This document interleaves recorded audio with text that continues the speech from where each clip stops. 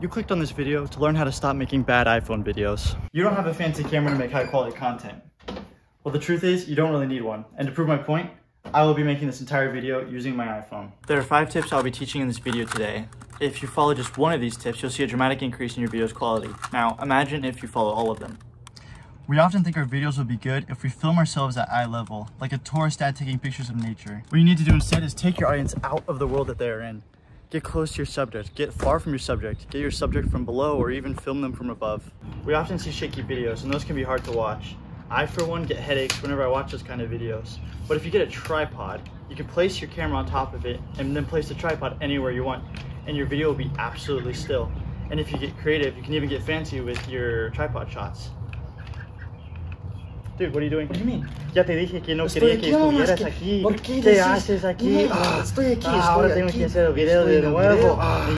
If you want stable video while moving, you can try bringing your elbows close to your body and taking smaller, shorter steps. I recommend using a gimbal stabilizer. This will make it a lot easier for you and you'll spend less time thinking of ways to stabilize your video. DJI makes a really good gimbal stabilizer and it's super easy to use. All you have to do is put your phone into the phone holder, turn it on, and you're done. If you don't want to give off creepy internet vibes, buy a light or use the tools that you have like natural light like the sun or just lights that you have laying around your house. You can improve your lighting by keeping your light at a 45-degree angle to the camera and then slightly raised above your subject. This will help cast friendly shadows to the face and add a little bit of depth to the video. A good light to start out with is a ring light. Here I have a newer ring light. It is very, very powerful and yeah, it is really bright. Anyway, links are in the description for all of the products you see in these videos. Oh my.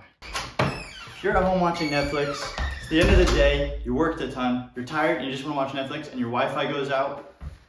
Well, the first thing you're gonna notice is that your video quality is gonna drop instantly.